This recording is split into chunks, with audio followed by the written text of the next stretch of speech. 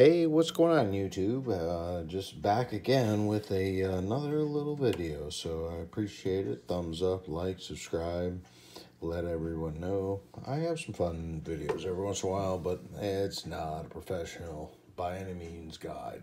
I will never say I am.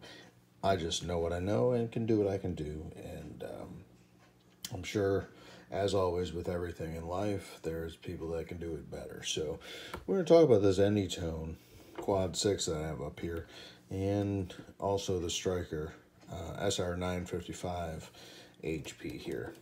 So this radio here, I bought with the optional tone board on 10 meters. But I bought this after the fact. So let's go ahead and see. On this video here, this manual says we can add CTS tones to it. So if we're looking here, it looks like we can press menu, the F will come up, press push, channel 1 through 5 menus, press push to choose the menu, tune the channel. So what we want to do is we want to change it to number 3 here. It'll come off as busy, offset, let's see, and it'll be the CTS tones. And CTS tones, the board that comes with it, is basically for 10 meter ham repeaters. Basically, if it was wide open, it would be just in and out static, because there are other channels hitting that frequency across 10 meters. And basically, say if you put a repeater on CB19, it would just be unbelievably on and off, on and off, on and off, because everything is wide open. So the CTS tone is basically a sub-audible tone that will allow you to have a control on the receive of the repeater, so it's just not opening up for anybody. It's the same as a version of a squelch. So basically it's a sub-audible tone that'll transmit as soon as you key the mic and you program it up, and as soon as that tone on that frequency, that repeater knows, okay, you're a user to use the repeater, and it'll open it up. They do it on 2 meters, FM a lot, but on 10 meters, especially when you think about it with the skip coming in and out, that it has definitely a big use of on and off, unless you have tones installed there. So that's a reason you do that, you know, and set up the repeater offset. So I bought this board after the fact and installed it in this radio, but I want to see if it fits in this radio the way I've seen a couple of different videos out there. So I'm going to go ahead, and I haven't even opened this cover yet, but I took the screws out. So let's see here. I'm going to turn this on to begin with. Let's see if we can get to where we need to be here. So we're on band B. Let's see, that's channel 1. I'll make sure to change this back. Sometimes on these radios here, whatever channel and band you're on only changes that, and if you go off frequency and come back, it'll still save those settings for that one channel. Doesn't seem to happen when you do the modes, but you can see a previous video that I did that, save the modes in the memory slots. But so it looks here, we're going to go ahead and press the menu button here. It's going to display F, then we're going to do push, which is basically this VFO. Turn the channel 1 through 5. So that one's coming up as 3 instead of offset. So let me do that again. Doesn't make sense here. If we do that, F, push. So that 01 is busy. That makes sense.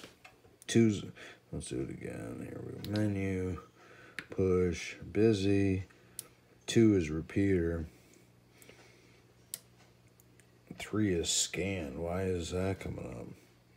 So let's see here. Let's just open this up, because it should not give us 3 for a scan. But let's go ahead and see what's going on here. I'm gonna pull this radio apart, First time I actually been in here, but I looked at the other videos and it looks like there is a an option, and there it is. God, look how tiny it is inside this thing. Look at this thing. But we can put in a tone board. You'll see this kind of looks extremely similar. The inside's 955. Of course, the whole front is another circuit board all the way across. Everything in here. So this is first time it's been opened. So, all right. So we have our Anytone. Let's go ahead and pull this off and see. I'm trying to condense my videos down a little bit. I had to extend this power cable here, or speaker cable, due to it being an issue. So look at that. That kind of looks similar. See what I'm saying? They kind of look real similar in some areas. So this is the board I bought. This is a CTS board. Just go ahead, cut this, zip tied everything real nice. I think it came with like 1 or 2, but yeah, I like to zip tie all my connections. Phone calls, great using your phone as the video recording device, idiot. But hey, just say also, a lot of people are calling me.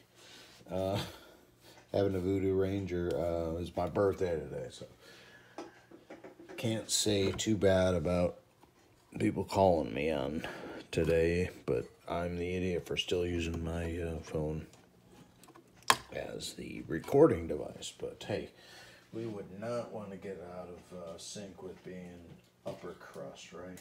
And you start losing connections with our audience. So we're going to go ahead and see if we can just get this board installed in the other one, and I can get my friend a call back. So look at that. How small this thing.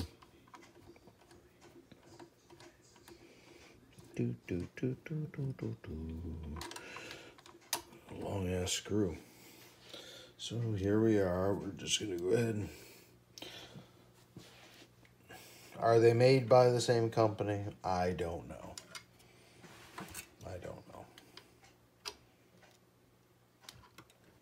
All I know is this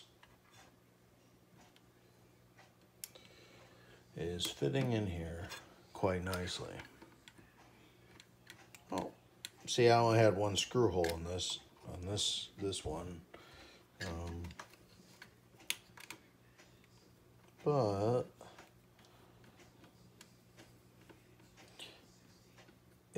it's crazy how this one just seems to match up perfectly. I need to add the other screw.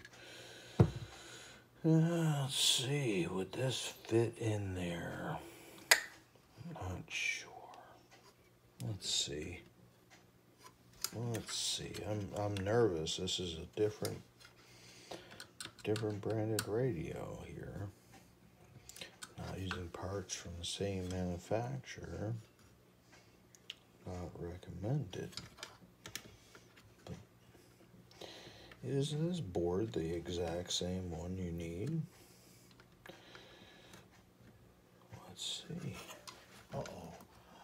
Does it fit? Does it fit? Does it fit? Yes, it does fit. There you go. So we already have this board installed. I'm going to zip tie this a little bit better.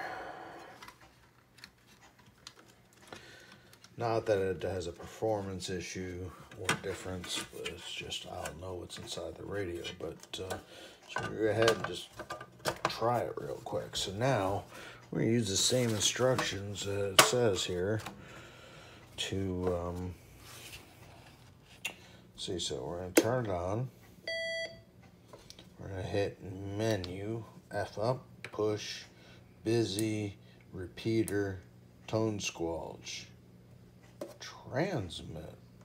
So TSQ we had on the last one, But yeah, this is the board that will work. So you can go ahead and, you didn't get an Anytone, you can go ahead and get this one put in, and you'd be more than happy to see that this thing will have the tone board. So you can get them from the Stryker radio website. So of course, we're not sure how and why those work together. We're not saying they're manufactured by the same company or anything, because one is a Stryker and one is an Anytone. And this one's about less than $200, while this one is upwards of $400. And I don't know. You make the call. But I got some elk burgers to cook up and some barbecue chicken. So yeah, that's just a quick review on the Anytone. Swapping out the parts from one-way radio to this Anytone. So if you have the room for this one, that's great, but you can get away with it with this one too. So Anytone or Stryker, they seem to have interchangeable parts, which is always good. So I would say 73s to you, 1200 South Carolina. Give it a thumbs up. Go ahead and give me one, and I appreciate every one of you that enjoys my crazy little stupid videos, and I hope something is helpful to you to learn from. And any questions, comments, concerns, please put it in the comments. But yeah, I'll keep making these videos. People keep watching. So all right.